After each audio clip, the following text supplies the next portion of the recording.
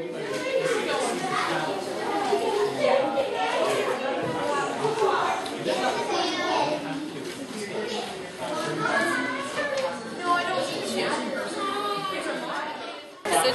we're doing Appetite for Awareness lunches for Community Living Month, which is the month of May.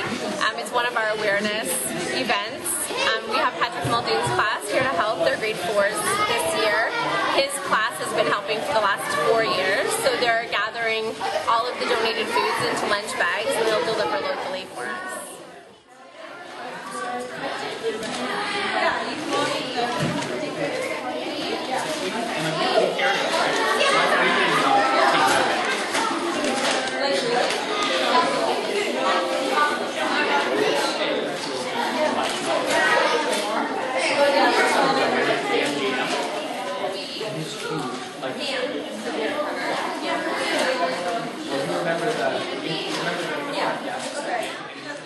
I got my grade 4 class from Kent Public School.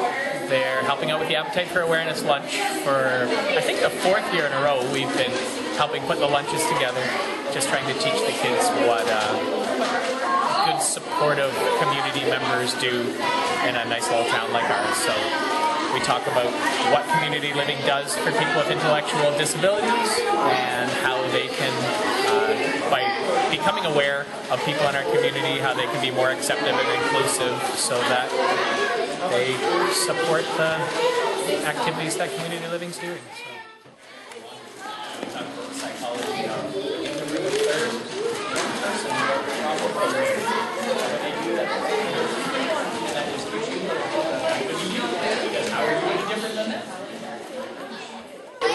I'm not exactly sure. About 10 years ago, we started with one Appetite for Awareness lunch in the month of May.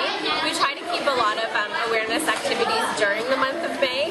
So we have a poster campaign currently in the town of Campbellford, and we've gone to both town councils in Brighton and in Campbellford to declare May Community Living Month. So we try to keep all of our awareness things during the month of May, as other community livings do across the province. And then Appetite for Awareness came about 10 years ago, and we've just kept it going. So every year it's a little bit different, a little bit bigger, a little bit smaller. It just depends on the year, I guess.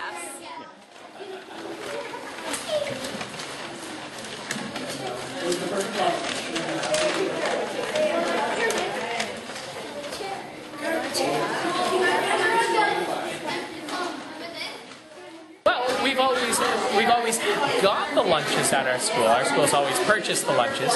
And 3 or 4 years ago, I was at No Frills and I saw some of the ladies getting some of their donations from No Frills, and I offered to come over with our class to help out. So we've been doing that ever since.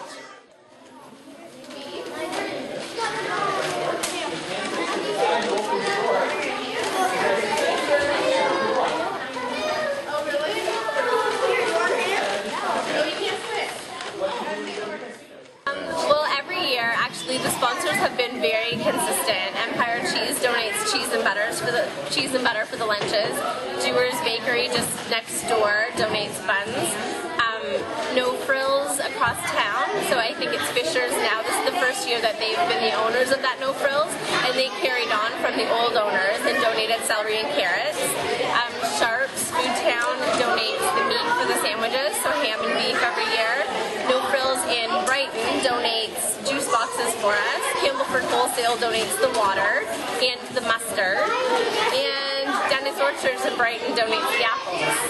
So everybody has a little hand in it, and we pick up all of our donations on the day before Appetite for Awareness, and then we put everything together. Well, except Dooher's, they donated the buns fresh this morning. So.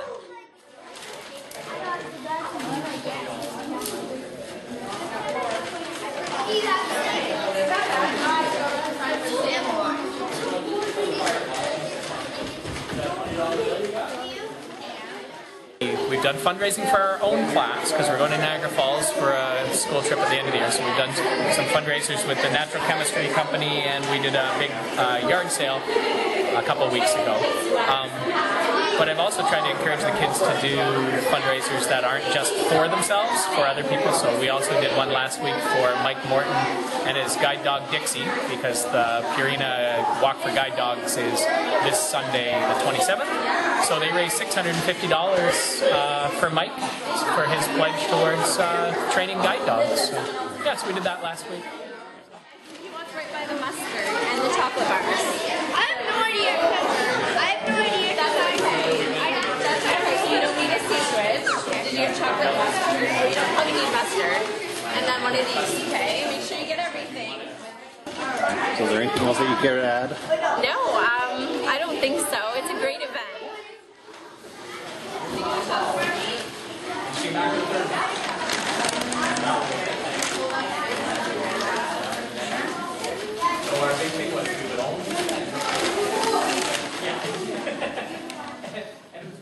So they pick up these good life lessons to work together and cooperate together and help other people out just for the sake of helping other people out. And those are good little touchstones for them to go back when they get old enough to do their community hours and their volunteer hours and things like that.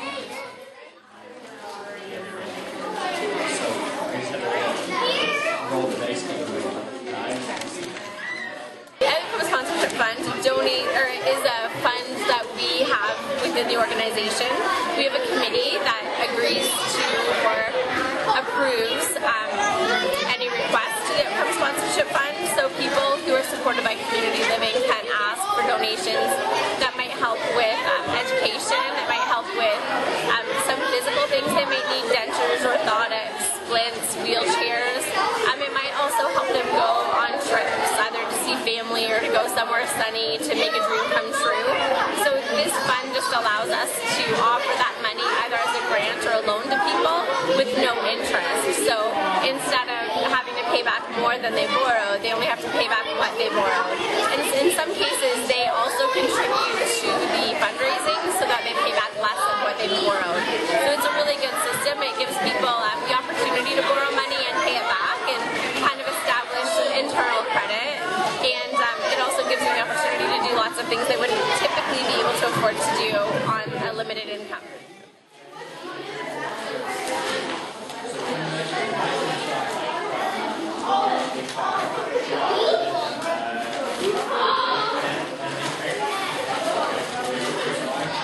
Pull back down.